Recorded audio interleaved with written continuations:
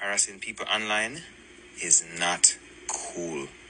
If somebody make it clear to you, say them no want to talk to you, them no want nothing to do with you, leave them alone.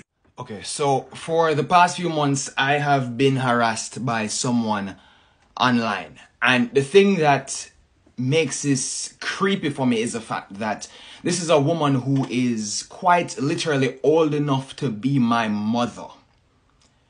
She has displayed interest in trying to use gift giving and sending money as a way to buy my trust, which is something that I have explicitly stated that that's not going to happen, right? You see, as a man, I have expressed my concern to some people before, and because I'm a man, I have been accused of entertaining the situation because usually men are not in this situation, or men are not the ones who speak about being harassed.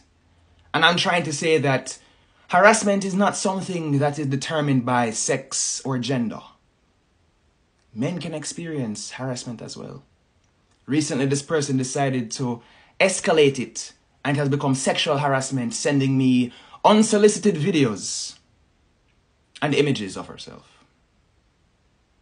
This is something that is not mutual, nor will it ever be something that will ever be mutual. Being a content creator, I understand that people have developed parasocial interactions with me. Those are those type of relationships where it's a one-way relationship, where people think that they're friends with me because of my videos online. And the reality is I can't know everyone who follows me. I don't know, and I don't intend to know everyone who supports me. I wish this woman never found me on social media. I wish this woman could just forget about me. I don't want any support from this woman, nor anybody, any creep who feels as if they have to harass attention out of me. So now, some of you are probably wondering, why don't I just block her, right? I've blocked 6 Instagram accounts for this one lady, a Facebook, Cash App, email, TikTok accounts, and God knows how many other accounts are out there still watching me.